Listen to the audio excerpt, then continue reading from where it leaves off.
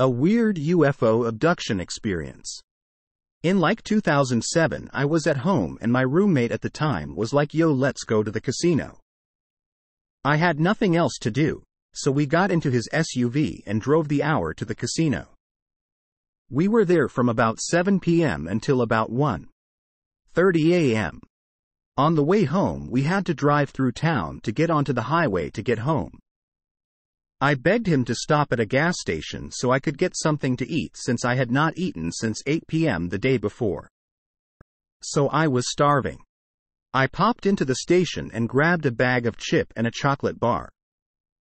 I hopped back into his SUV and started to eat the chocolate bar. I finished that up just before we got towards the highway entrance and I opened my bag of chips. I reached in and ate a chip. Then went and grabbed another. Next thing I know, we are back in our city on the main road waiting at a stoplight with other cars. I looked at him, still holding the second chip in my hand, and he said, "Do you remember that?" And I asked him what he meant. He said, "Do you remember driving here? Like taking the highway and getting off and driving here?" I told him no, and that for some reason for the last 40 minutes or so I had been holding the same chip in my hand and had not ate anything. I had no memory of the last 40 minutes at all. We kinda sat there in silence as traffic moved forward and we got into the left-hand turn lane to turn. There was construction in that intersection, so we were right next to one of those large concrete construction divider things. And they continued up ahead of us through the intersection. We just missed our light to turn left, so we were first in line for the green for the next light. As we sat there talking about it, this bright light, like the size of a baseball, came shooting towards the SUV. Right down that center line where the dividers were. And went over the top of the car and shot off somewhere we couldn't see. If I had to guess the speed, like 200 km/h or more. It was like a rocket just zipping by, but it was definitely in front of us and then went up when it got to the front of the SUV. Both of us kinda braced for impact when it was coming towards us.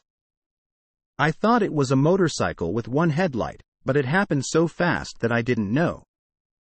That was just what I thought it was at the time. However, when talking to my roommate about it, we came to the conclusion that it was not a vehicle at all.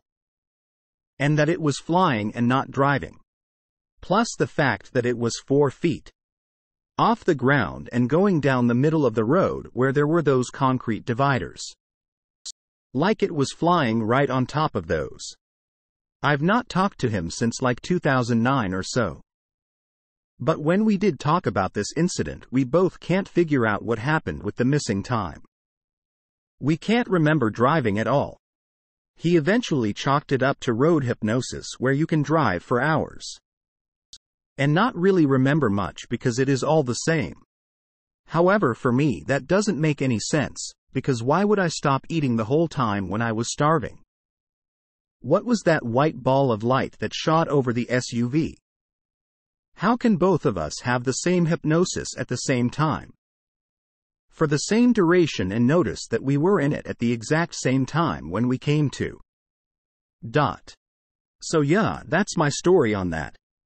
No other weird things happened to him or me, that I know of since then, regarding loss of time, white lights or anything like that at all. Post from user Mr. Cricks at Reddit.